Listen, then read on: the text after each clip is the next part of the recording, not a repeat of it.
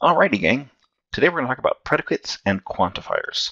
But before we actually get to that, let's pick up on one of the things we'd left off with on Friday, the idea of turning propositional logical statements into circuits. So suppose we have the setup as follows. We've got a pair of circuits on the left-hand side, A and B, a pair of switches, and those switches can either be turned on or off, they're up or down.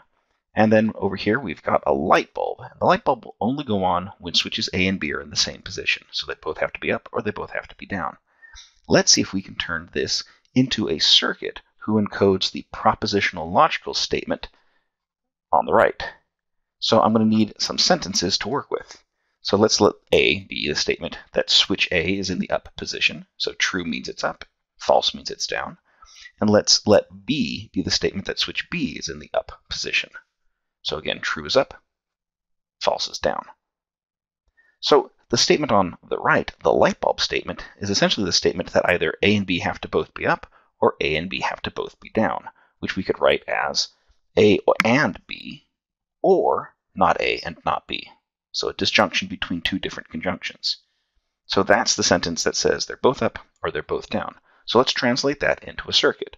And we'll do it by kind of focusing on individual pieces. So the first thing I'm going to do is focus on the left-hand part of that disjunction. So we'll start by making a pair of circuit lines labeled A and B, and I'm going to move them close together because I know I want to put them through an AND gate, and that will get me A and B.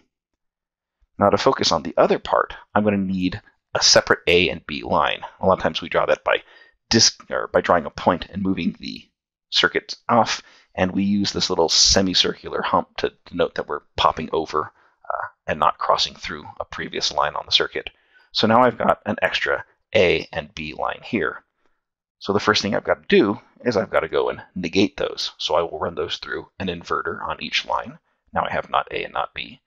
And then I want to do the conjunction, so I'll run them through an AND gate. So now I have two lines coming out of this, A and B, or not A and not B. And so the end of the statement is to put those through a disjunction, run them through an OR gate. So that's the one that kind of looks like a Star Trek symbol turned sideways. And the resulting circuit that we've got here does the job of translating our propositional logical statement into a digital circuit diagram. Now, let's change this a little bit. What happens if the light goes on only when the switches A and B are in opposite positions? So A has to be up and B has to be down, or A has to be down and B has to be up. Well, the propositional logic statement there is just an exclusive OR. A has to be up, exclusive OR B has to be up. Unfortunately, there's no exclusive OR gate in digital circuit theory, so we're going to have to break this down in terms of our more basic terms, nots, ands, and ORs.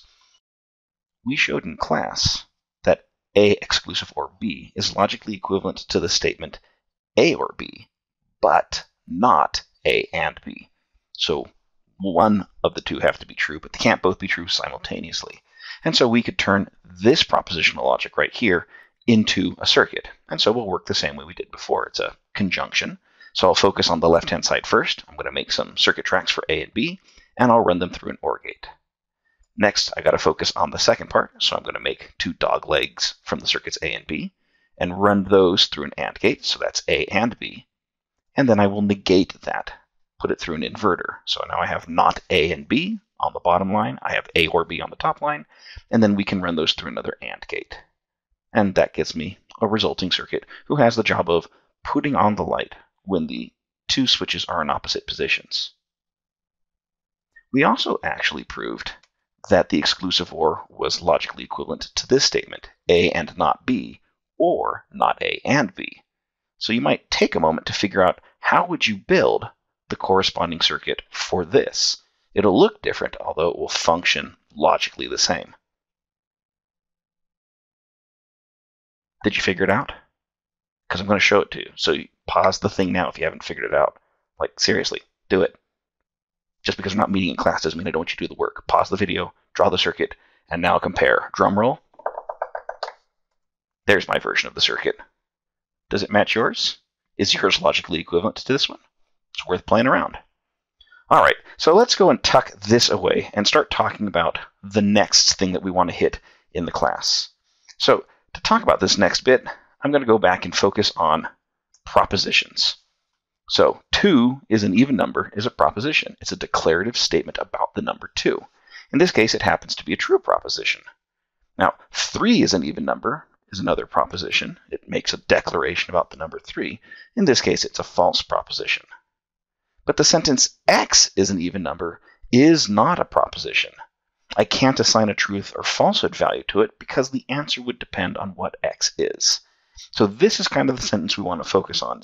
Things that look like this. Is it possible to turn an ambiguous statement like this into a proposition? So to do that, we're going to have to focus on some grammar parts. So the first part of a sentence like this, a not quite proposition, is the subject, or a variable. The second part, what property about the subject is being declared, and that's called the predicate. So a sentence like this, in which the subject is a variable, and then there's a predicate being attached to it, is called a propositional function. It becomes a proposition once a value has been selected for its subject, but as a thing by itself, it's neither true nor false until that selection has been made. So there are lots of things that you could plug in for variables that would make the statement true. So for example, 2 and 804 and 3 to the 317th power plus 9. Those are all examples of even numbers. If the last one's throwing you off, just think that it's really an odd number plus an odd number, and those are always even. And if you don't believe that sentence, we'll prove it in Module 2. On the other hand, there are different values that you could plug into this propositional function that would make it false. 3, 17, Benedict Cumberbatch are all examples of things that are not even integers, even numbers. So a propositional function is simply a declarative statement whose truth value is determined once a variable subject has been decided on. So let's go and start using function notation that we're kind of used to from a math class.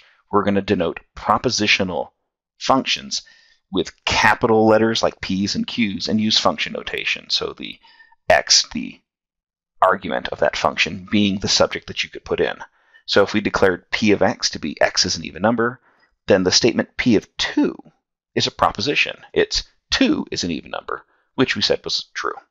And P of 3 is the statement 3 is an even number, which is false. There's no reason that you only need to have 2 variables. Here's a propositional function with 2 inputs. Q of x, y is the sentence x equals y plus 2. As a standalone sentence, it's neither true nor false. It depends on the values. Let's take a look at the sentence q of 1, 3 versus the sentence q of 3, 1. Now, the numbers in blue are the x-coordinates, so I substitute those in for the x values. And the numbers in red are y-coordinates, so I'm going to substitute them into the y values. So if I make that substitution, I get the following.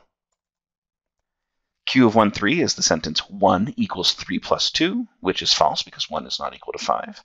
On the other hand, Q of 3, 1 is the sentence 3 equals 1 plus 2, which is a proposition, and it happens to be a true statement. So we're kind of turning the language of functions into the language of language itself. Let's keep working with this. So when you've got a propositional statement like this, there's always in the back of your mind something called the universe of discourse, or the domain of discourse, a collection of things that you could plug in for this value that everyone sort of agrees on while we're talking about it. So maybe, for whatever reason, when we built this sentence, maybe we've all agreed that we just mean that the domain of discourse is 1, 2, 3, 4, 5, 6, that those are the only things we can substitute in for x. So the question I want to pose right now is, if this is our domain of discourse, we're only making statements about the first 6 positive integers, how would you translate this sentence? There is a number that is even. Different ways of saying the same thing in English. There exists an even number, or some number is even. These 3 sentences mean the same thing. Now, I'm not asking if they're true or not, right? Clearly, this sentence is true. There is an even number. 4 is an even number. That's a true sentence in and of itself. But P of 4 is the statement 4 is an even number, whereas the 3 things we've got in quotes is a little bit more nuanced than that. We're not saying any one particular number is even, only that in our domain of discourse, there is an even number. So how could you make that sentence, translating it from English into propositional logic? Ponder this for a second. Maybe pause the video and think, how could you write a sentence that asks that question?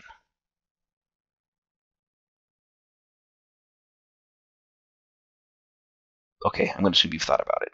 Since our domain consists of only numbers 1, 2, 3, 4, 5, 6, then what we're really saying is that P of 1 or P of 2 or P of 3 or P of 4 or P of 5 or P of 6, at least one of those sentences is true, and that's what disjunctions do. So there, P of 1 or P of 2 or P of 3 or P of 4 or P of 5 or P of 6, that means there is an even number, because the only way that sentence is true is if one of those sub-propositions is true. No sweat. What if we added more to our universe of discourse? What if actually I had meant that we weren't talking about the first 6 integers, but the first 20 positive integers?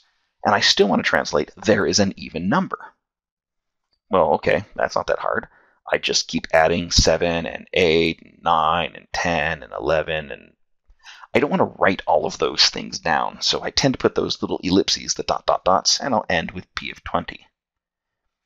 So these dot dot dots right here are kind of tricky. They're an abbreviation for saying we're doing something over and over a finite number of steps, but it's a great time saver, so that we don't have to write down 20 individual propositions fused together by disjunctions. But let me ratchet up the difficulty one more time.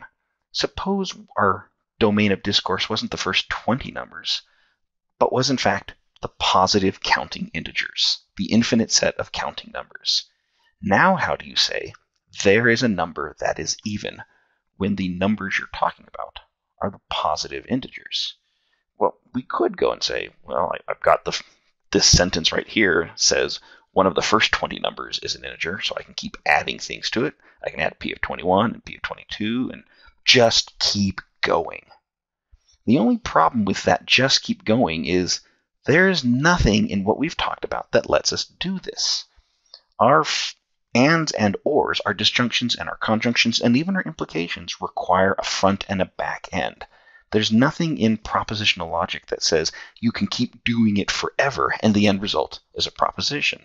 What you've written here is an endless run-on sentence, something that would not translate.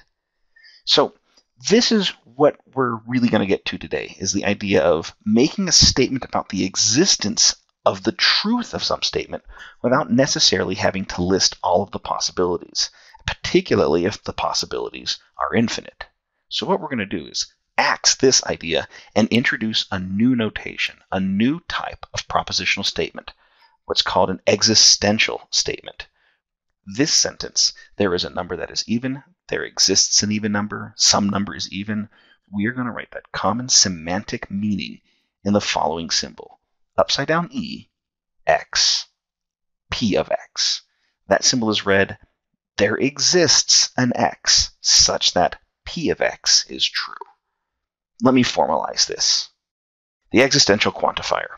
If P of X is a propositional function, then there exists an X such that P of X is the proposition there exists at least one X naught in the domain of discourse such that the proposition P of X naught is true. So this is the statement that some object in the things we are talking about will make a given proposition true. So let's assume that our domain of discourse is the set of real numbers for a second and take a look at 3 different existential statements.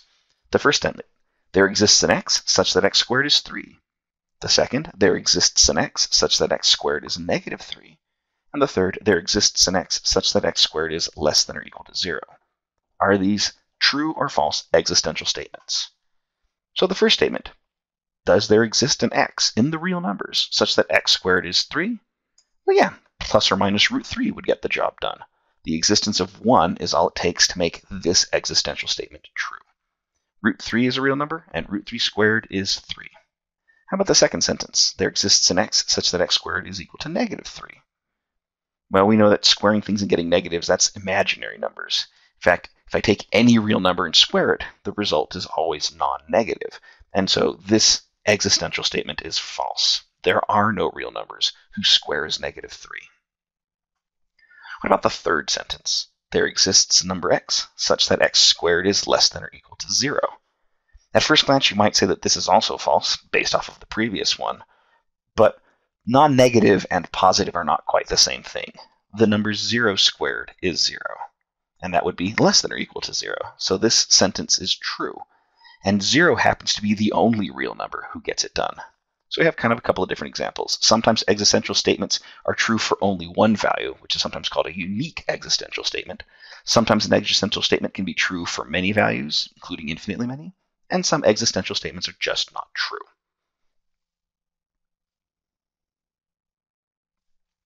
What would happen if we changed the domain of discourse? Instead of talking about real numbers, I want to talk about integers. How would it change my three existential statements? Well, now the first statement would become false because root 3, or negative root 3, the only two real solutions to this problem, are irrational. No integer squares to get me 3. The second statement is also false because the square of any integer is a non-negative number. The third sentence is true because 0 squared is still 0. So changing the domain of discourse can actually change the truth value of an existential proposition. So is there any way to specify that domain in the existential statement so as to clear up ambiguity? Yeah, there are a couple of different ways to do that. If we wish to specify the domain of discourse specifically, we can write it in two different ways. So one common way is to write it as there exists X in D. So write down what the domain is you're talking about first, and then in parentheses, follow up with what the propositional statement is. So you're essentially saying that there exists an X, that X has to be in the domain of discourse, and also it has to have this property. As a result of phrasing it that way, another common way of writing it is that there exists X such that X is in the domain of discourse and P of X is true. That way, if the domain of discourse is kind of ambiguous, you can go out of your way to drive home the point that out of all of the things you might be talking about, it has to be in the domain of discourse, and then this other statement is true. So, for example, there exists a real number x, such that x squared equals 3, is distinct from there exists an integer x, such that x squared is equal to 3. Between the existential quantifier, the there exists upside down e, and the parenthetical predicate that we're testing, we put in the conditions of the domain of discourse that we're restricting ourselves to. An example of the third statement might be this one. There exists x such that 1 is less than or equal to x is less than or equal to 3, and x squared is greater than 5. So the statement in the front part right here is me specifying a domain of discourse. I'm only talking about real numbers between 1 and 3, because that's how when I use that interval notation. And then armed with that sentence, once I've got a number between 1 and 3, then I'm going to ask whether or not any of them square to getting me a number greater than 5. This last proposition, by the way, is true. You could take the number 2.5, for example. 2.5 squared will be larger than 5. Punch it out on your calculator. Double check. Make sure I'm not lying to you. So, moving on. The symbol x in these existential statements is kind of like the symbol that you would use in an integral in Calc 1. It's a dummy variable. There exists x such that p of x is the same thing as there exists y such that p of y is the same thing as there exists xi such that p of xi is true. Those are all the same sentence. So you can swap the variables around sometimes when you're trying to maybe make things a little bit more clear. One other issue that's worth talking about is what happens when an existential statement is false. What does it mean for an existential statement to be false? What does it mean for there to not exist at least one x in the domain for which the statement is true? Well, that means that for no x in the domain is p of x ever a true statement. Or said differently, for every x in the domain, p of x is false. Now, how do you say the sentence? How do you say this first part? For every x in a domain. Again, propositional statements allow me to specify what's true for a particular value. Suppose your domain of discourse was the numbers 1, 2, 3, 4, 5, 6, like we did at the very beginning. How would you say that for every x between 1 and 6, p of x is a false statement? Well, you could say that p of 1 is false, and p of 2 is false, and p of 3 is false. But to say something is false is to say that not that is true. So you could say not p of 1, and not p of 2, and not p of 3, and not p of 4, and not p of 5, and not p of 6. Or generally, if you have a finite domain, you could say that none of the things in that domain satisfy p by saying not p of each one of those things, and then conjoin all of them together. And this will be a finite conjunction because I said that the domain was finite. But what if it's infinite?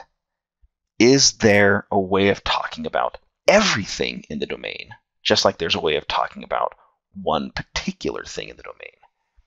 Is there the analog of an existential quantifier that talks about everybody? The universal quantifier is the propositional statement upside down A of x, P of x, and it's read for all x, P of x is true. Or, said more longhand, it's the proposition that P of x naught is true for every value of x naught in the domain of discourse. A universal quantifier is a statement that everything in the domain of discourse makes the proposition true. Now, if the domain of discourse needs to be specified, like we were doing in previous examples, we can write this down as for every x in the domain, parentheses, P of x. And so what we're saying is, if you were to pick some object, once you know it's in the domain, then you could tell me that P of x is true. We're not making a statement about things not in the domain. If that sounds like an implication, a sufficient condition telling you something, that's true. That's why the other symbol is to write it as for every x, if x is in the domain, then P of x is true, to write it as an implication. So these are ways to form a universal statement about a subset of a domain or to specify a domain in particular. So, for example, let's look at a couple of these things. For all real x, x squared equals 3. That's a false statement because 1 squared is not 3. How about for every integer y, y squared is greater than or equal to 0? Well, that statement is true. Every integer is a real number. Every real number squared is not negative, and that's what being greater than or equal to 0 means. As a third example, for every xi, if xi is in the interval open 0, closed 1, then 1 over xi is greater than or equal to 1. Right? That is a universal statement on a restricted domain. We're only talking about positive real numbers who are less than or equal to 1. And if you take a positive real number and you take its reciprocal, it'll stay positive. And if you take numbers who are less than or equal to 1 and flip them around as a fraction, they become greater than or equal to 1. So this is a true statement, a true universal statement. Let's turn our attention to some other questions about universal quantifiers. For example, what does it mean for the statement for all x, P of x is true to be false? For it to be for not all x is P of x true? Well, semantically, that would mean that P of x has to be false for at least one particular value. There is at least one x naught in the domain of discourse that P of x is not true. P of x is false. If that sounds like an existential statement to you, there's at least one, although I don't know who it is at the very beginning, you're right. So the statement for all x, P of x is false, that's logically equivalent to saying there exists some x for which P of x is not true. And that sentence should be a true sentence. So these, semantically speaking, are the same idea. What that also means is we can now answer the question that led us to here. What does it mean for there exists x such that P of x is true to be false? It means that for every x, P of x has to be false. And that sentence has to be true. That's a little bit of a tongue twister to say. So let's now try to take our semantic understanding of these sentences and apply them to translating English sentences into quantified propositional statements. So let's look at a problem that comes out of the book. Express each of these statements using quantifiers, then form the negation of the statement so that no negation is to the left of a quantifier. Next, express the negation in simple English. We're not going to do all of these. We're just going to focus on the first one. All dogs have fleas. But if we read through them, all dogs have fleas, there's a horse that can add, every koala can climb, no monkey can speak French, and there exists a pig that can swim and catch fish. It's clear, at least to me, that the domain of discourse here is we're talking about animals. Dogs, horses, koalas, monkeys, and pigs fit in the domain of all animals. Possibly all mammals is maybe a refined subdomain. But I'm going to use this as my domain of discourse for writing these sentences down. And now I'm going to use that to focus on all dogs have fleas. So this is a universal statement. I'm saying something is true of everything. So I'm going to try to articulate it as formally as possible as a universal statement. So for all animals X, I'm specifying my domain of discourse. All dogs have fleas would mean if you gave me some random animal, once I know it's a dog, I can conclude that it has fleas. So for every X, if X is a dog, then X has fleas. That would be my translation into propositional logic. Or the briefer version is, for every dog X, X has fleas. We could go a little further and write C of X is the statement that X is a dog, and F of X is the statement that X has fleas, and write this as, for all X, C of X implies F of X. But I'm not going to go and do that bit right here. What I do want to focus on is, how do you put the negation of this here? The sentence, not all dogs have fleas. Well, if not all dogs have fleas, that means there's at least one dog who doesn't have one, and that's an existential statement. So there is an animal such that it is a dog, and it does not have fleas. Remember, my domain of discourse is the set of all animals, so I'm going to talk about animals. I'm going to specify out of many kinds of animals, it's a dog, and then I'm going to say the thing that makes it special, it not having fleas. So to translate this into a propositional statement, there exists X in the domain of discourse, such that X is a dog, and it is not the case that X has fleas. You can also abbreviate this to, there exists dog X, such that it is not the case that X has fleas. That would certainly be clunky English, but it would be logically fine. Maybe the easiest way to say this is that some dogs don't have fleas. So let's take a look at another collection of English sentences that are more mathematically related. Every multiple of 4 is evenly divisible by 7, and there is a multiple of 4 evenly divisible by 7. I have an extra is in that second sentence. Sorry about that. So the first sentence, every multiple of 4 is evenly divisible by 7. Well, just put your multiples of 4. 4, 8, 12, 16. Those numbers aren't divisible by 17, and so this statement is false. I can give you lots of counterexamples, things that are in the domain of discourse, multiples of 4, for which the statement is not true. Now the second sentence, there is a multiple of 4 that is evenly divisible by 17. Well, if I were to go through the list of all of these numbers, maybe I'd find it, but actually if you take a step back and think about it, 4 times 17 is a multiple of 4. And it's also a multiple of 17. So whatever that number is, it works. Done. An easier example, 0 also works. 0 is divisible by 17. 0 divided by 17 is 0. So this is a true statement, and I've been able to give you at least 2 examples of the truth of the second existential statement. But let me modify that second statement to another universal statement. Every odd multiple of 4 is evenly divisible by 17. Take a moment to think about this. Pause the video for a second and try to figure out whether or not you think this statement is true. All right, you have your answer? If we make the list of multiples of 4, we get 0, plus or minus 4, plus or minus 8, plus or minus 12, plus or minus 20. Every multiple of 4 is 4 times something, which means it's 2 times 2 times something, which means it's 2 times something, which means it's even. There are no odd multiples of 4. So what do you do with a universal statement for which the domain of discourse is empty?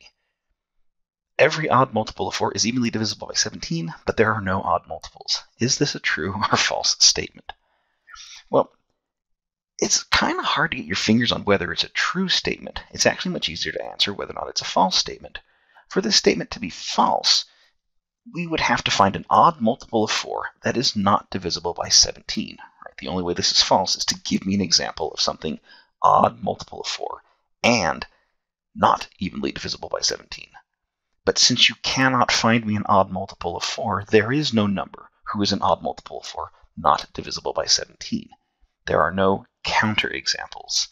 In some sense, we win by technicality. This statement is true because there are no examples who make it false. We win by technicality. Now, if that doesn't make you feel warm and fuzzy, let me give you a second argument for why this statement is true, based off of the other symbol set we use when we have a domain of discourse in mind. We could translate this sentence into propositional logic as, for every odd multiple of 4, x is divisible by 17.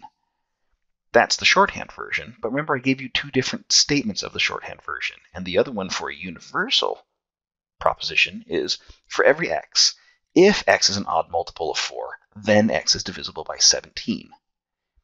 Written as an implication, one of the things we know about implications are, if the premise of an implication, the sufficient part, is false, the implication itself is defined to be true, right? Implications are only false when the premise is true, but the consequence is false. And so that's another argument for saying this statement is true. Universal propositions with empty domains of discourse are automatically true.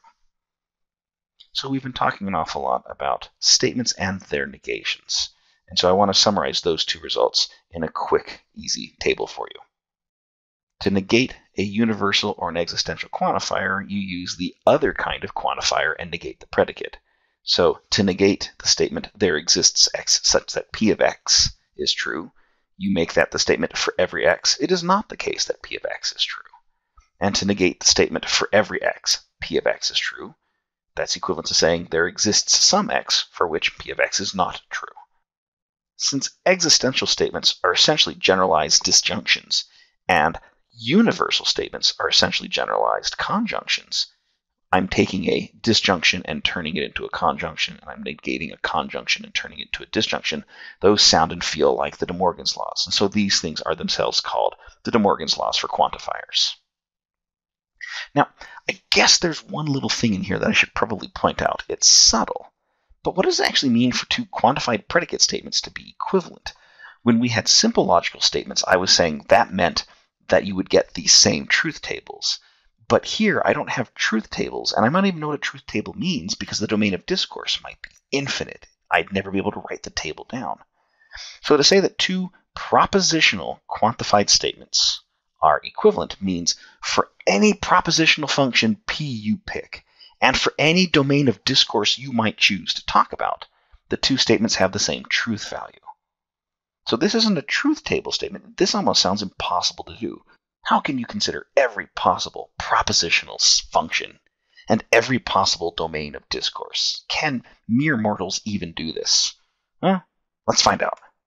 Let's try to check if this is a logical equivalence. For every x, p of x and q of x is equivalent to for every y, p of y, and for every z, q of z. The right-hand side might be a little bit ambiguous, but quantifiers always have higher precedence, so there's really invisible parentheses around this piece and invisible parentheses around that piece, and apparently I have an extra parenthesis over there, which I can't figure out how to get rid of at this stage, so sorry about that.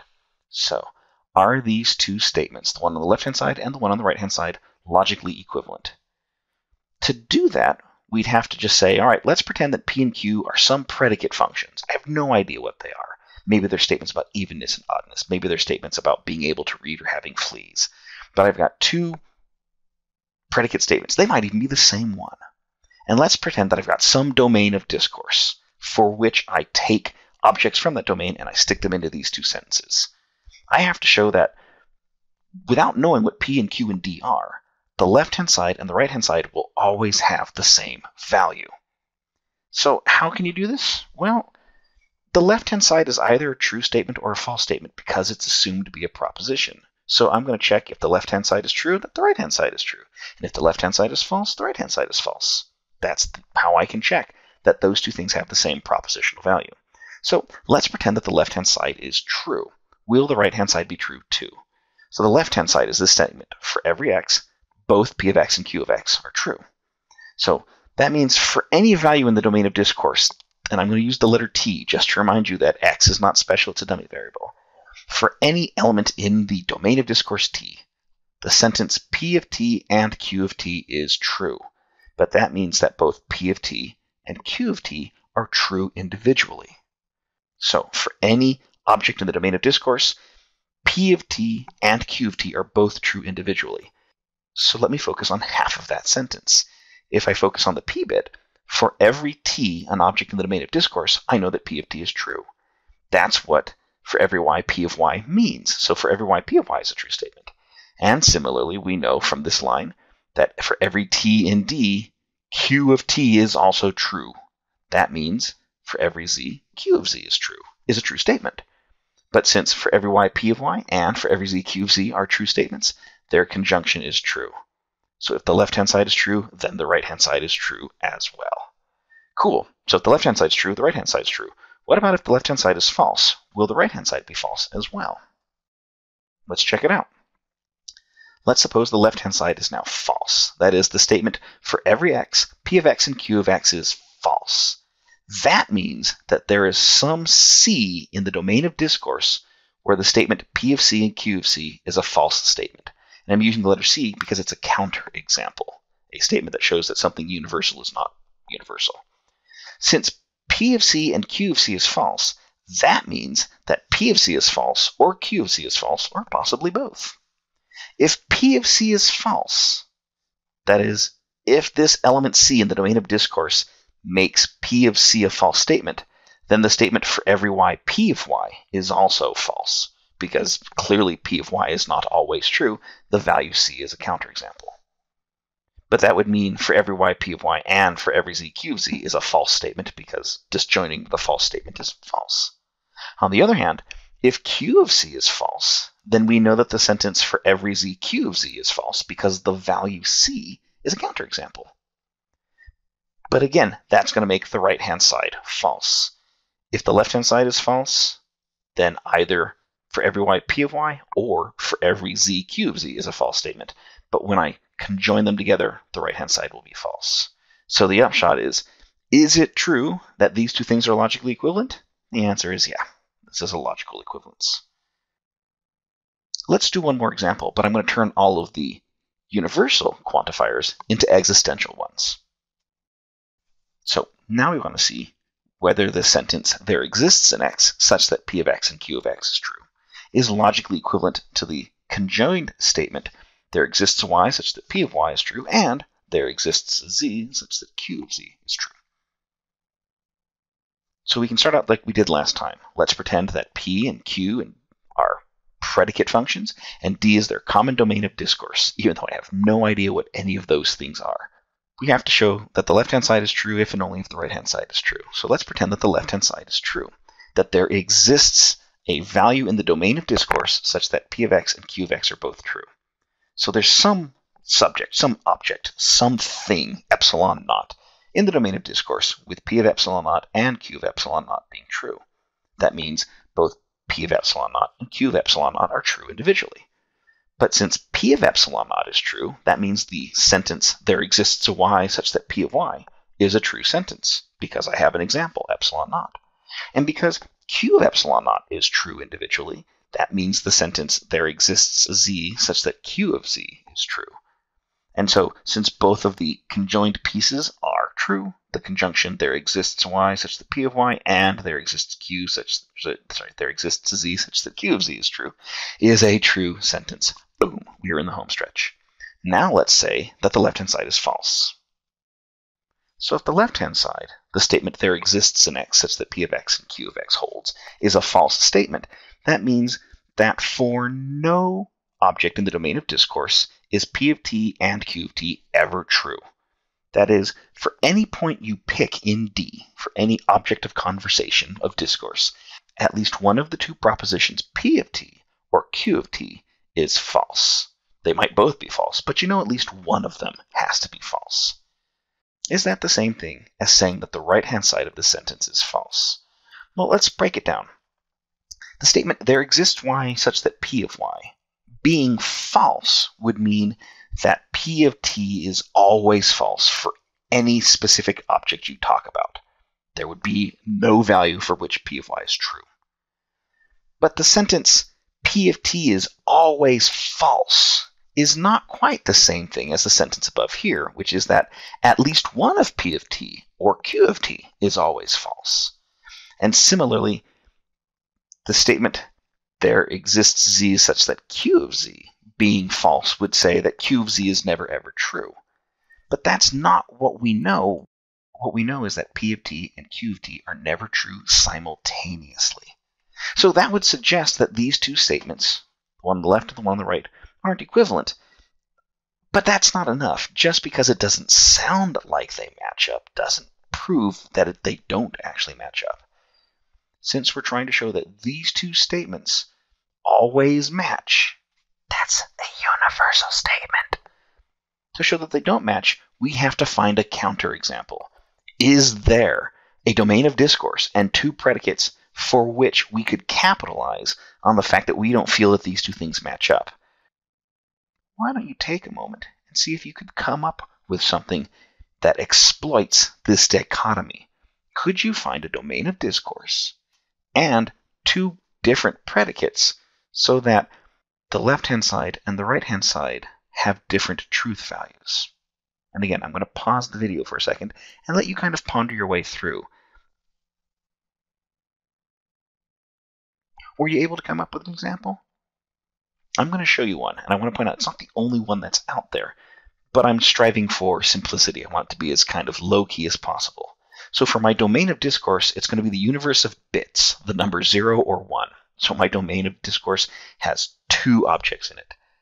And my two propositional sentences are going to be P of x is the statement x equals 0, and Q of x is the statement x equals 1. So, for example, P of 0 is true, P of 1 is false, Q of 0 is false, and Q of 1 is true. So I've got a little bit of flexibility there. Let's focus on the left-hand side. The sentence, there exists x such that P of x and Q of x. That translates to, there exists a bit x in my domain of discourse, such that x is equal to 0 and x is equal to 1 simultaneously. But clearly that can't be true, because to be equal to 0 and equal to 1 is the same thing as saying that 0 and 1 are the same thing. So we know that this statement is false. You cannot be both 0 and 1 simultaneously.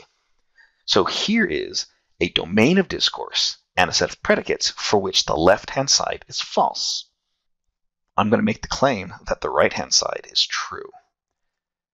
Take the right-hand side. The statement, there exists y such that P of y, translates in this scenario to, there exists a bit y such that y is equal to 0. And that statement is true, because I can take y to be 0. The bit 0 is 0. Neat. And similarly, the statement, there exists z such that Q of z, is the statement, there exists a b such that z is equal to 1. And that statement is true, because 1 is a bit. So since there exists y such that P of y and there exists z such that Q of z are both true statements, their conjunction is true.